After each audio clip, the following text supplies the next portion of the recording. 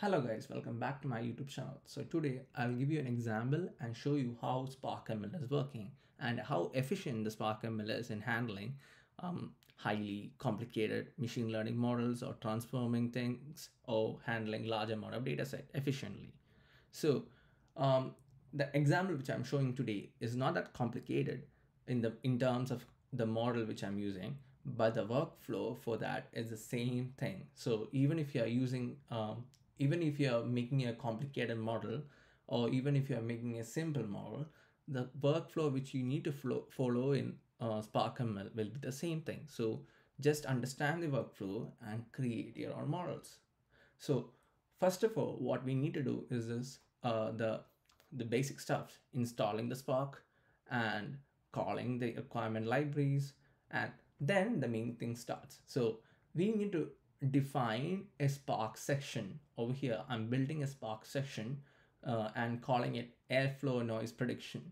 This this act like a, if you have used any kind of web scraping tool, or over there also we use this section. So we call a section. So the same process we do for Spark also. So after we create a section, we need to install the data. And after installing the data, we just reading the data and we are putting that to a DF. Okay, and we are just showing the first 5 rows of that DF.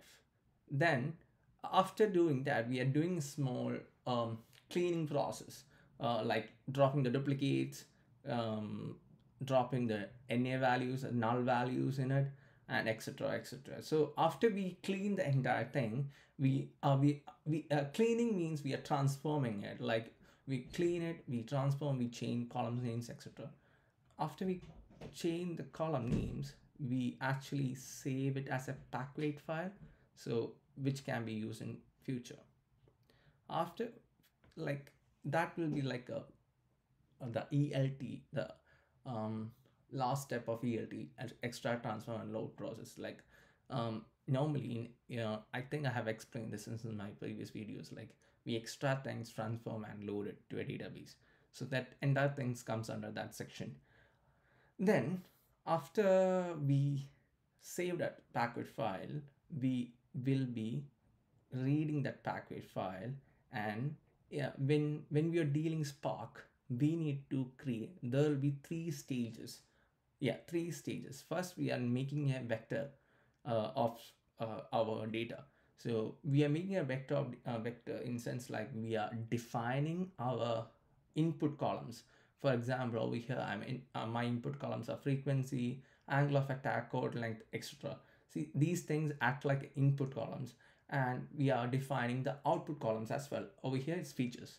So then we make a, like a, the second state is a standard scalar. It's a it will in the pipeline, these the what I meant is the workflow will be same, right? So workflow, these are the workflow. 3 stages are the workflow. So when we, after making a vector, we make a standard scalar, and the standard scalar that is actually showing uh, what is input columns and output columns. Then we define the models. That is the third stage. This is what the model which I'm using over here is a linear regression. That's what I meant. It's not a more complicated thing. Then after we create this model, this 3 stages are over, and these 3 stages will be there everywhere. If you are making a complicated model, it will be there. If you are making a simple model, it will be also there. So after this, we make a pipeline. This is the main machine learning pipeline. So this pipeline is consisting of these 3 mandatory stages. And then after creating this pipeline, we are not using this pipeline now. We are now splitting the data into training data and testing data. Then after we split, we use this pipeline to we use the pipeline, then fit the training data.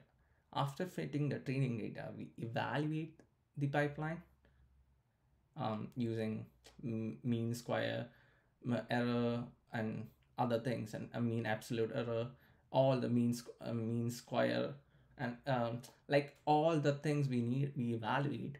After we evaluate, we actually save the model for that we can use in future. Then we use the saved model to predict you with the testing data.